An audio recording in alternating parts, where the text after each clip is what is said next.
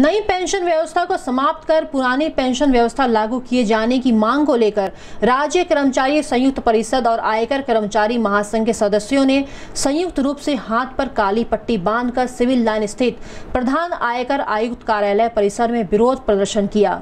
इस दौरान उन्होंने अपनी मांगों को लेकर जमकर नारेबाजी की।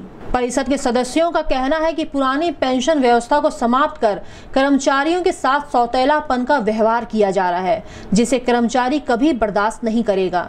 सरकार को तत्काल पुरानी पेंशन व्यवस्था लागू करना चाहिए। इस अवसर पर परिषद के अध्यक्ष रुपेश कुमार श्रीवास्तव, अश्वनी कुमार श्रीवास्तव, संजय सिंह, अमित प्रधान, महेश्वर मिश्रा सहित कई अन्य मौजूद रहे।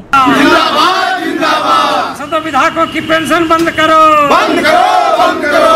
पेंशन कोई भीख नहीं, पेंशन कोई भीख नहीं, यह मौलिक अधिकार है। इंकलाब जिंदाबाद, जिंदाबाद, जिंदाबाद। केंद्र राज्य कर्मचारी जिंदाबाद, जिंदाबाद। पेंशन बहाल करो, बहाल करो, बहाल करो। कर्मचारी एकता जिंदाबाद, जिंदाबाद, जिंदाबाद, जिंदाबाद, जिंदाबाद, जिंदाबाद, जिंदाबाद, जिंदाबाद। कर्मचारी एकता जिंदाबाद, जिंदाबाद, जिंदाबाद। केंद्र राज्य कर्मचारी जिंदाबाद, जिंदाबाद, जिंदाबाद, जिंदाबाद। कर्मचारी एकता जिंदाबाद, जिंदाबाद, जिंदाबाद। आवाज दो, आवाज दो।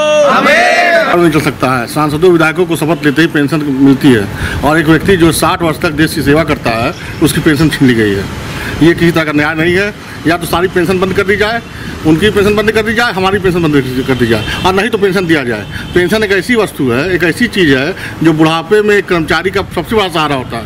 उसी के आधार पर उसका पूरा जीवन चलता है। इसको छीनना सरकार कतई हम लोग स्वीकार नहीं करेंगे।